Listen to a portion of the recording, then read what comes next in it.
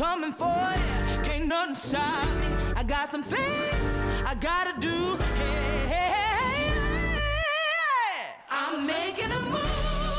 Study long, study wrong. Ain't nothing gonna happen on its own. I'm making a move. Don't need no hickeys for this song. I got joy all through my soul. I'm making a move. Get up, get out. Mr. Sun is shining on me. Blockbuster!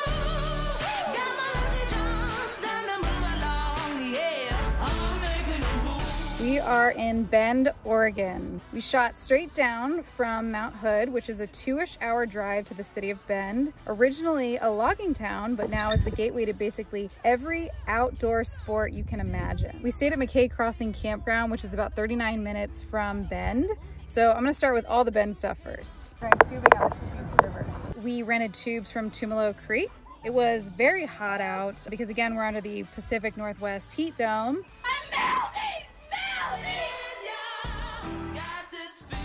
The float lasts 2-ish hours or longer if you can't figure out how to float down the river and not get stuck. Caitlin left me.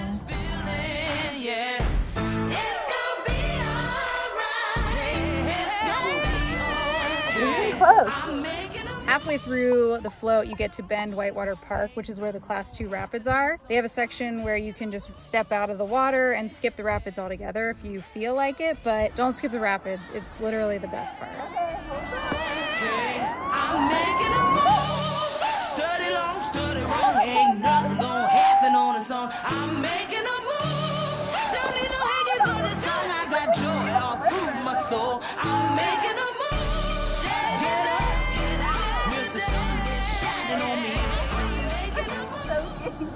Oh, you got soaking wet. That was awesome.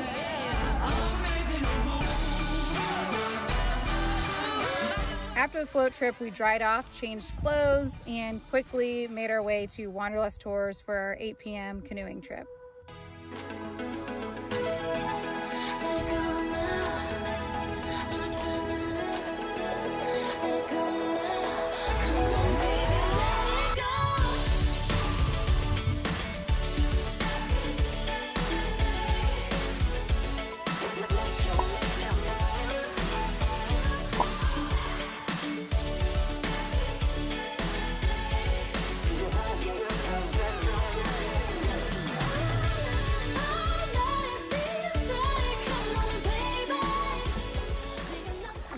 Steerer.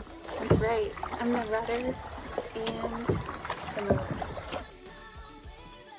We stopped after paddling for an hour-ish and had some hot chocolate, local beers, and dessert while stargazing.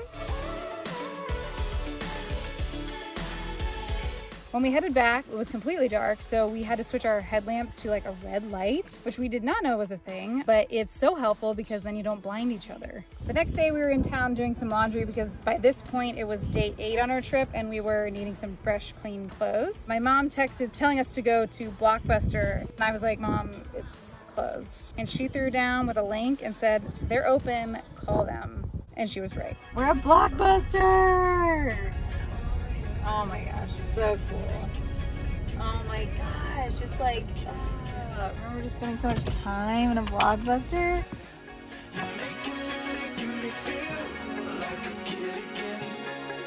All that I can do is say,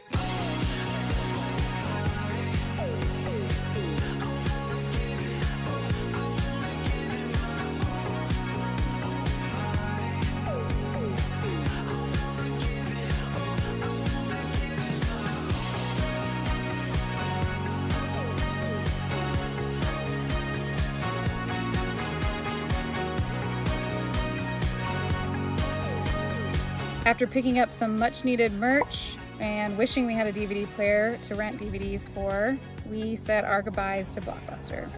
Campground facts time!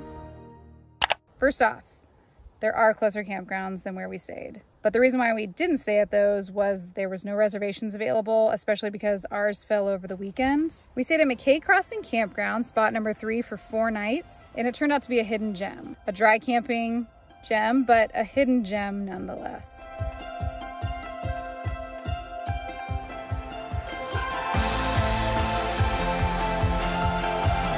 There's a creek right nearby which runs from Paulina Lake down Paulina Falls and right through the campground.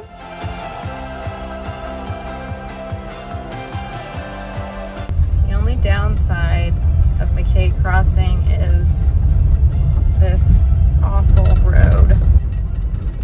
I wouldn't say that's the only downside. What is the other downside? Well, vault toilet, no running water. Yeah. It's far from a lot. But it's close to cool stuff. What makes this campground a gem? I'm gonna tell you. Number 1, Peter Skene Ogden Trail. 2 miles into the hike, you get to the first waterfall.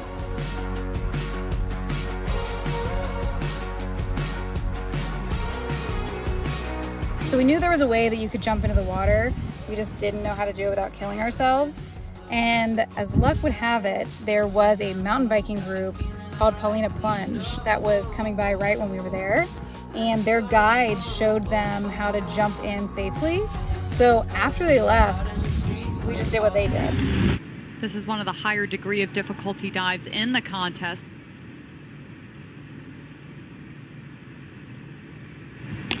Oh my goodness, wow. That was beautiful. You could see her form in the air is so graceful. The judges will definitely like that entry, Kyle. She's just put on a really great show for us.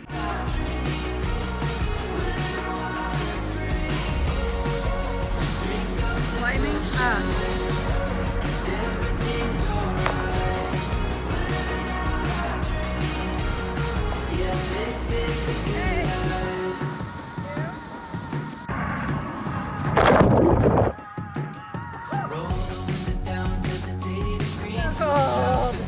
There's also a double waterfall just above this one if you hike for 5 more minutes. Go before noon.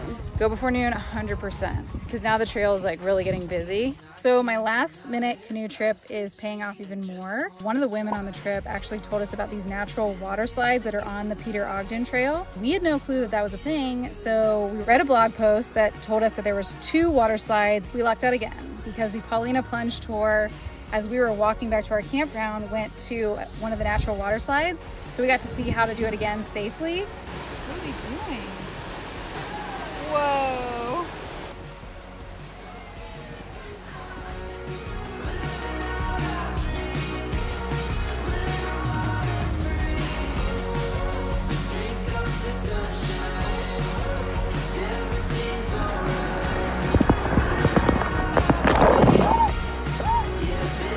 Is it fun? Yeah.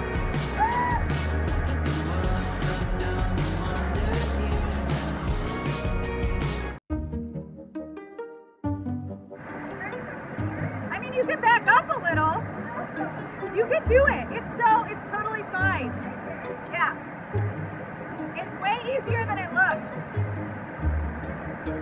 Yeah. It doesn't hurt. You can do it. It's so easy. I wouldn't say it's easy if it wasn't. Don't think about it. Just...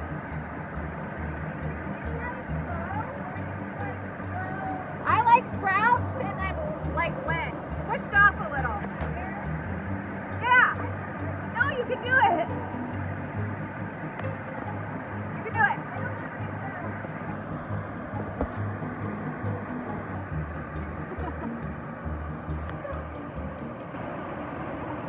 You like it? Number 2 reason why this is a hidden gem, the Lava River Cave. It's only 20 minutes from our campground, and the self-guided tours run from 9 a.m. to 4 p.m. Counting every second till the sun goes down. Heartbeats buzzing to the neon sound. Whoa, whoa. Ripped jeans and tees never felt so free.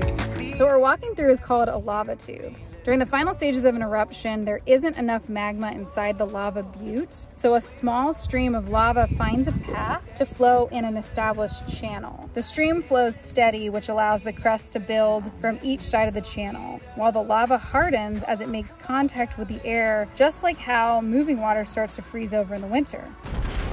So this is all lava that just like hardened. Yes. Wow.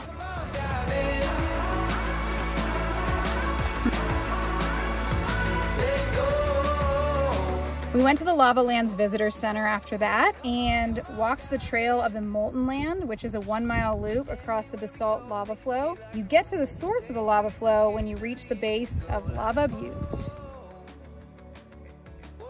We went to the lava cast forest next. When we got there, literally no one else was there. Probably because we went in the afternoon and it was 102 degrees. 6,000 years ago, hot lava came into contact with these trees. When the lava eventually cooled, it created this protective covering or mold around them. The trees then burnt out completely, leaving a hollow interior, and gives us the lava cast forest. We didn't love it. It was interesting. This was not worth it. Yeah. To me. I would come here, see one cast, and leave. What are we doing? We were doing the gas station tour. Why? We were finishing the cast forest drive and then the tire pressure light came on. So we went to a Shell close by and tried to do the air pressure. 3 of the tires are good. 1 we like basically took the air out of because their air pressure thing wasn't working. So then we went to this other one that this really nice guy who's teaching us about stuff told us to go to. Gordy's, they don't have one. Went to Chevron, they don't have one. Went to this Shell, McDonald's, they don't have one. So we're trying another Shell. Tried to go to Le Schwab. Trying to go to Le Schwab, they're closed because it's Sunday.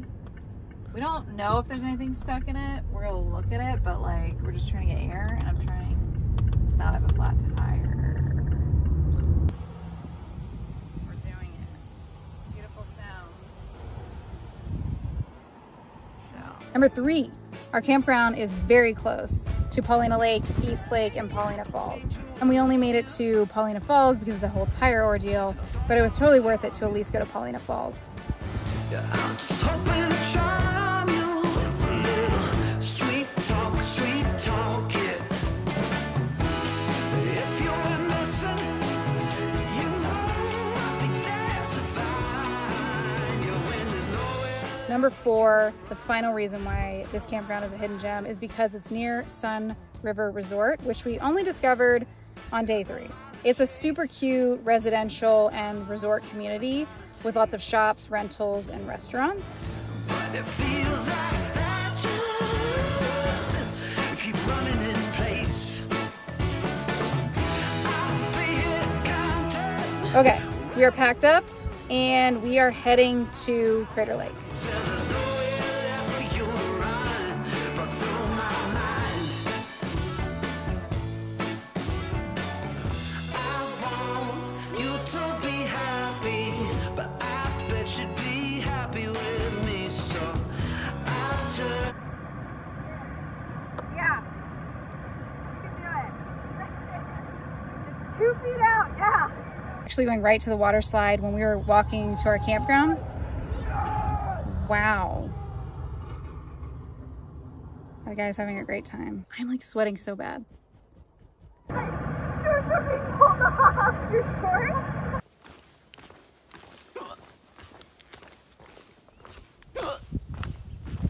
Getting old.